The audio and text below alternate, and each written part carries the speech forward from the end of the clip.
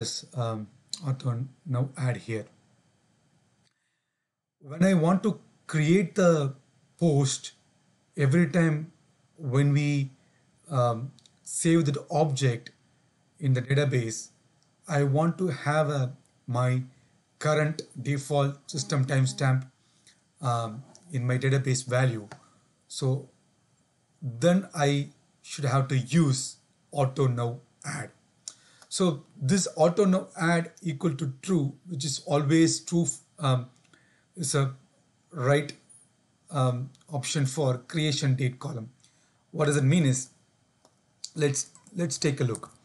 So if I add auto now equal to true, which means we are explicitly saying to the Django, hey, every time when you create an object, then by default send the system timestamp value for the given column.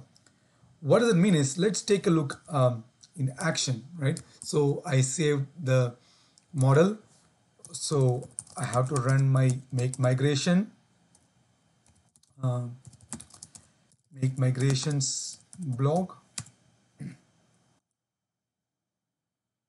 So it's alter the field and run the migrate blog. Sorry, it's not blog.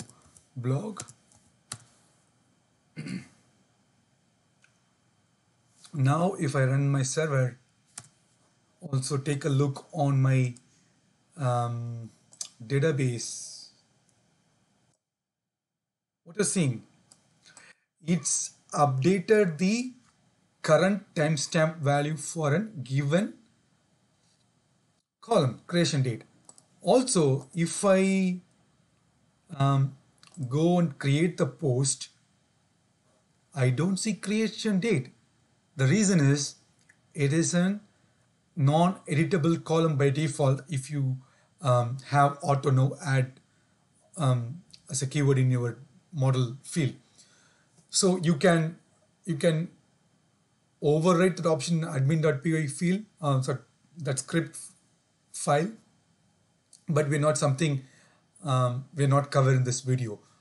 But as you see, right, you when you create a new blog, something called block 10, and try to save and go back to your blog post table and see, and every time when you created that file or when you created that post, it automatically updating your current timestamp value. It is not necessary to pass the time value from the admin post. That is something I want, right? Basically, I don't want to pass something is auto timestamp value. I don't want to pass manually from the front end. That is the key requirement for me to do that, right? So something we achieved that. Then what does it mean of having auto now? Let's try to add auto now to true. If I go back, my server page here, I'm getting error. You cannot have mutually exclusive column. That is what they meant in here also. Options or mutually exclusive. So you cannot have both the concept or both the keyword method or both arguments in a given field.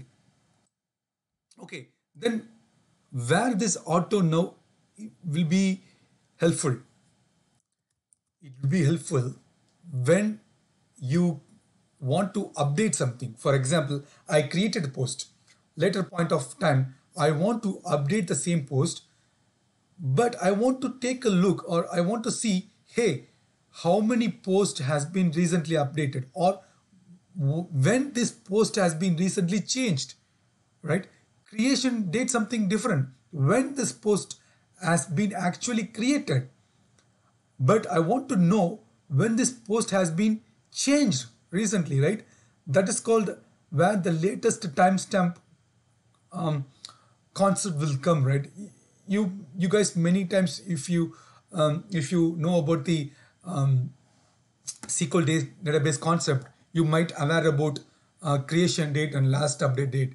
The creation date is actually that record has been created first time, and last update date, the same record has been changed at what time, right? At recently, at what time?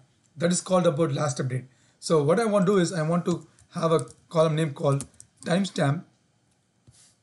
So you have to be very careful when you're dealing with column name also, because sometimes it will be more confused, right? Because timestamp also is a keyword in MySQL database. So I don't want to do that. Rather, I want to go with last timestamp equal to models datetime field. This time I want to go with auto now equal to true. Let's take a look here. I want to run my migration block, right? Make migration because I changed my block. Cool. If I run my migrate and see what is in the table.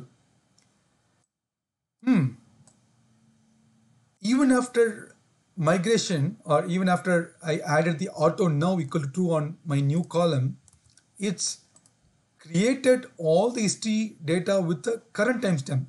Then what is the difference between these two? It has the difference, guys. Let me show you the difference. If you take a look on the admin portal, you will see the difference. Okay, I'm going to create a new post called, let's say, block or new title or new block. This is my new post. If I save this blog and if I go to my database server, what I'm seeing, new block, true, and both creation date and timestamp values pretty same. Then what is the difference actually of having auto now add the auto now for two different column? Yes, there is a difference.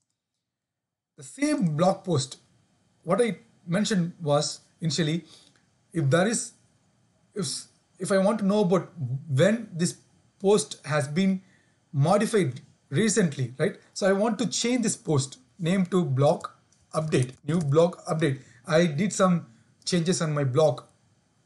In my case, I changed the blog title.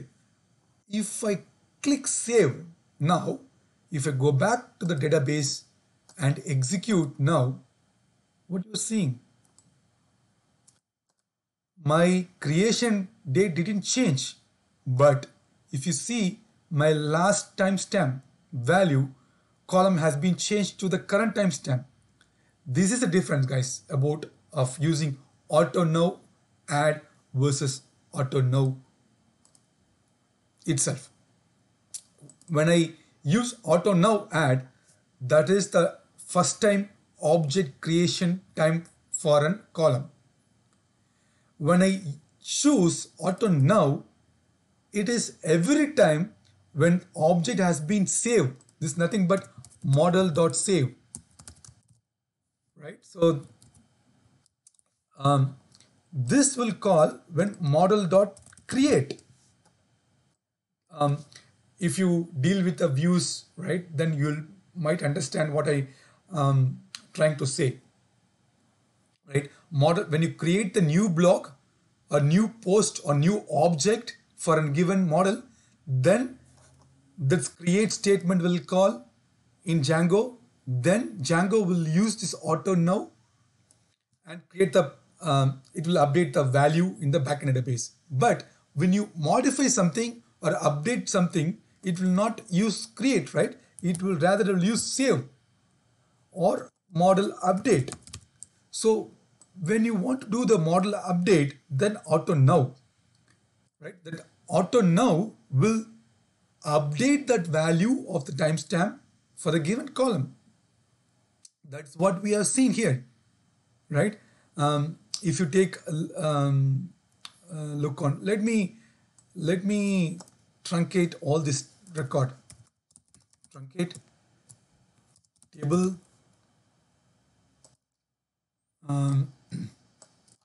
I don't see any value now, right? If I refresh my post, I don't see any object here. Let me create a new post, blog1, save, and if execute, what is you're seeing? Block has been created on this date. It's a new block, right? It's a new block has been created, and and it has been the same date because there's no update has been uh, changes on the same field, right? So that's the reason we are seeing get, right? Let's try to modify this post. Now we are trying to modify the post with some new changes. Let's take a look.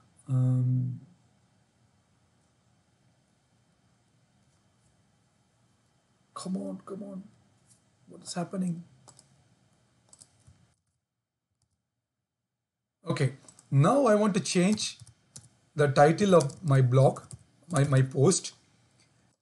If I click save, go back to the database, run the server table, what you're seeing, it updated at 2020, I mean 8 o'clock 20 minutes, right? That's all about the timestamp. So auto now add, which will not call when you do the update or when you do the model save. Auto now add will call when the object itself create first time. But auto now will call every time when the object will save. Let's take a look. Um, I didn't change anything on my post itself. But if I want to save again, what is my time? 8:21 p.m. If I save, this is my existing record. If I execute now, what you're seeing? 8:21. Every time, irrespective of the post has been object has been modified or not, but by default, your auto now column field itself will update in backend. That is all about auto now versus auto now add difference, guys. I hope you guys will understand about this stuff. If you're not, please put in the comment section. I will try to answer as soon as possible. We'll maybe next video we'll discuss about the other little bit areas about the data type field type, and we'll talk about the mapping association of foreign key, the other one-to-one field, a minute-to-minute field concept. We'll see you next videos, guys. Bye.